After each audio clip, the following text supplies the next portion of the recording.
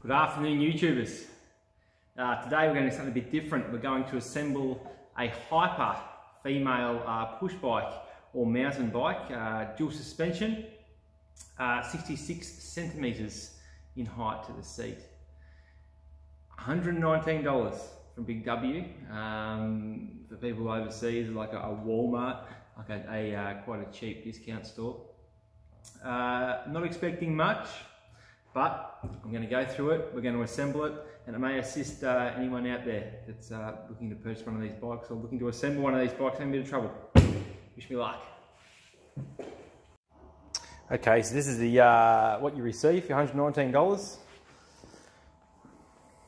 Down the side here, this is what we're going to try to achieve. One of those. So I'm just going to take everything out of the box and we'll go from there. Okay, so basically I've taken everything out of the packaging and box. It's very, very heavily packaged. Probably took about 10 minutes to get everything out of the packaging. We had cardboard all around the frame to protect it, transit, etc. But as you can see, it's very assembled out of the box.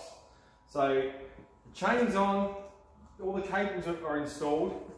Basically what we've got to put on is the seat, the pedals, which came in a separate box, so just be aware of that. The front wheel, right here, and also the handlebars. So the handlebars here need to go into the head stem there. But really, I don't think there's that much to install. There's the owner's manual that comes with it, 49 pages long. So there seems to be plenty of detail on how to assemble the bike and also maintenance moving forward. So let's get started. Okay, now funnily enough, what I've discovered after going through the manual more thoroughly is it's very generic. So there's steps on here that aren't required on this bike. And basically, we're going to skip step one. So step one is front fender assembly. We don't have a front fender on this bike. So this may cause confusion, I think, moving forward, or moving through this manual. But anyway, step two is a front wheel assembly. Now I'm going to show a few tricks here, which I've learned in the past. First trick is, and the reason we're doing it is because this front brake is already installed from the factory straight out the box. Now the issue you're going to have is getting this wheel mounted on the forks and the tyre through those little brake covers. Or brake pads, you could call them, I suppose, rubber brake pads. What trick I've always done is deflate the tyre.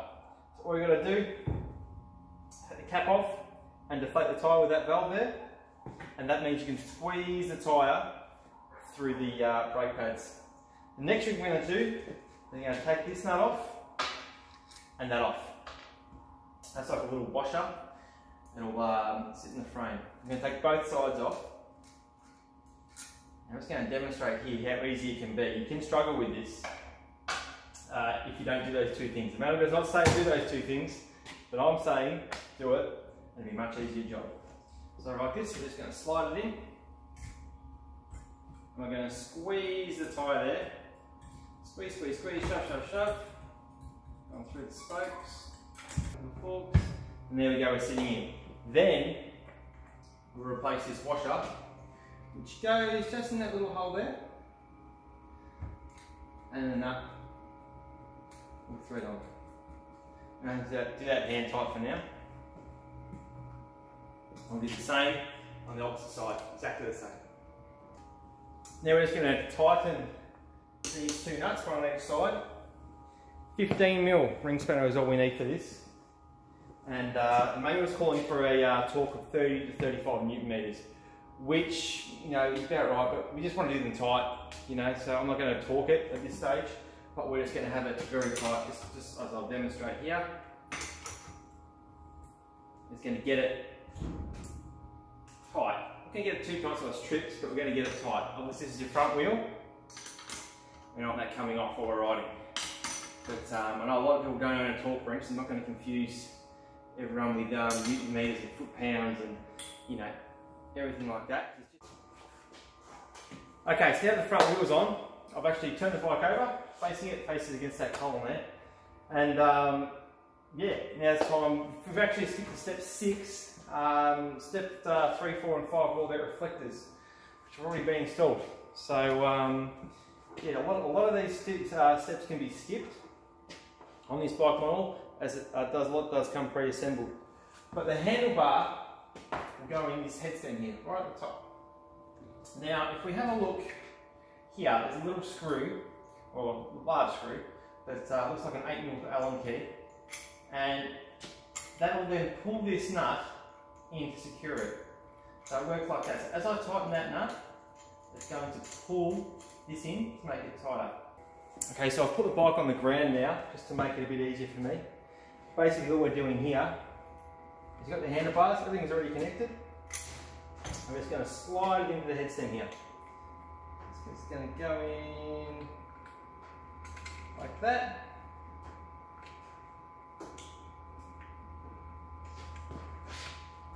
As so.